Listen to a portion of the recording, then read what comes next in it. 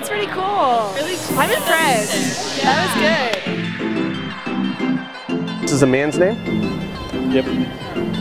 I'm getting a strong feeling from this hand. Is this a hand that has the paper? Open it up. If you like to wear men's underwear on occasion, switch hands.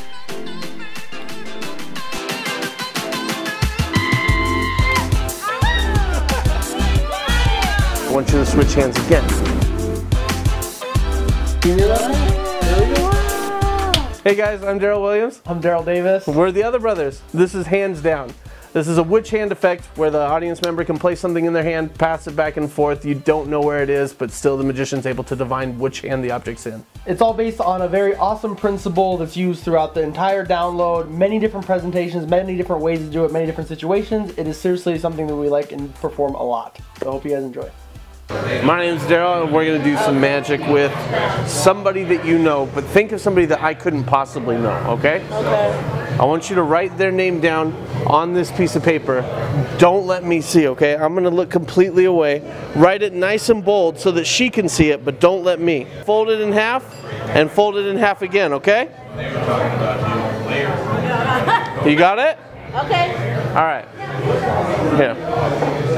So to do this, I'm going to give you a piece of the paper, okay? Okay. The rest of this we won't need. I want you to place the piece of paper in one of your hands behind your back. Don't let me know which hand, okay? Okay. Now, thinking of this person, if they've ever given you a gift, I want you to switch hands. Don't let me see. Okay? If you've ever written a card to this person, I want you to switch hands again. Don't let me see. Now, I don't know who this person is. I've never met them. I don't even know their name. But if you're holding the piece of paper in the hand that you write with, I want you to switch hands. Don't let me see. If this is a female, I want you to switch hands again, okay? Don't let me see. Close both hands tight. One of them's going to hold the paper, the other one's not.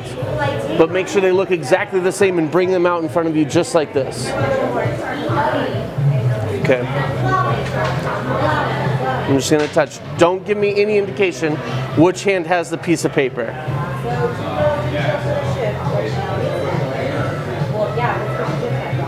This is the hand with the paper. Open it up and show.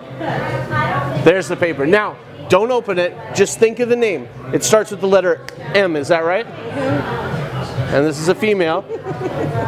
I've never met her. Okay. The next time you see Marie, you tell her I said hi, okay?